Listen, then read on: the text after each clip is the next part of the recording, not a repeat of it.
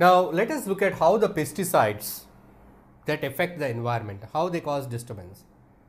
So pesticides, they are used to control the pest. So when the pest is growing, due to the growing population, due to the demand of food, large quantities of food is prepared, food is produced, large amount of food is grown. So the food is grown in a very large quantity than the demand. So this is stored because for the future use. So that always we will be in an idea that what is next, what is tomorrow. So for tomorrow's sake, we will save the food. The food is grown in a large quantity and it is stored. So the problem is pest. So when the large amount of food is available, then the number of pests also increases. They depend on the food, they feed on the food, they grow in number.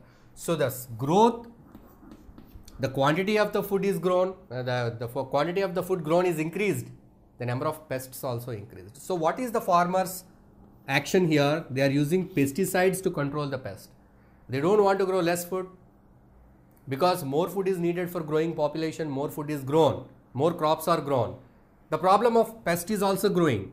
So they are using pesticides and insecticides.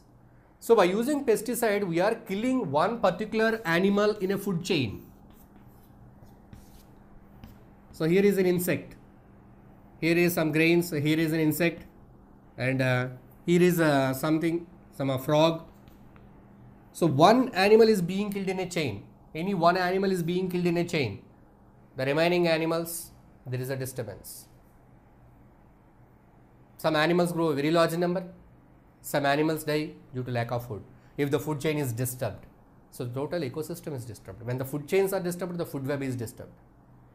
So in this way, by the effect of pesticides, food chains are disturbed. It leads to unwanted growth of certain plants or animals in large quantity. And it leads to disappearance of certain animals completely. That is because of this excess usage of pesticides.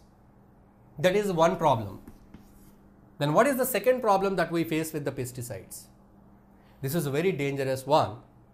The pesticides, as we are applying, if they are applied onto that food, or if they are used in the fields, due to the runoff water, they mix with the water, they enter into the water. These effluents, they enter into the water. If the water is used to grow plants, they may enter into the plants. If the plants are eaten by animals, these pesticides may enter into the bodies of the animals. If that animal is eaten by some other animal, say for example some fish has eaten some grass in the water which is contaminated, the pesticides enter the body of the fish. If you consume the fish, the pesticides may enter your body. So this kind of accumulation of pesticides in the bodies of organisms, animals, is called as bioaccumulation.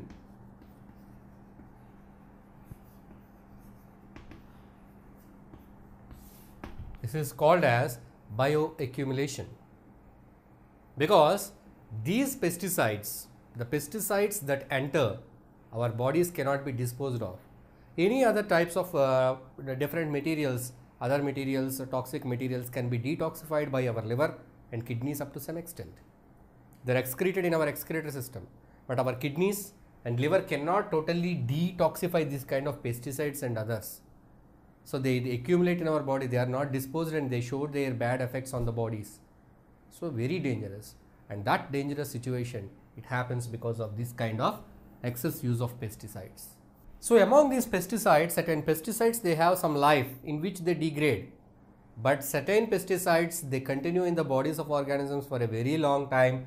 Most importantly, that is mercury poisoning is very dangerous. Mercury poisoning, lead poisoning, and arsenic. So not only from the pesticides, from many kinds of industrial waste, these mercury, lead and arsenic are released.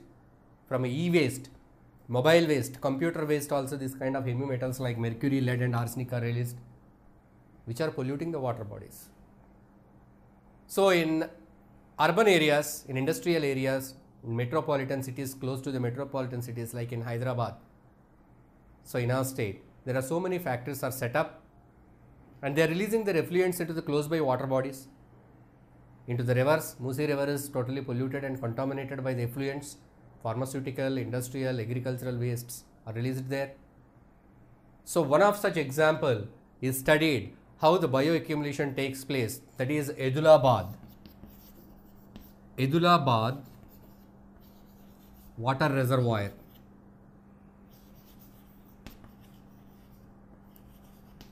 So Adulabad water reservoir is such a place where the water is polluted by the effluents like mercury and cadmium and these kind of toxic metals, and they are accumulated into the bodies of the fish. So eating the fish leads to that transfer of the pesticides or transfer of this kind of heavy metals, pollutants into the bodies of the humans.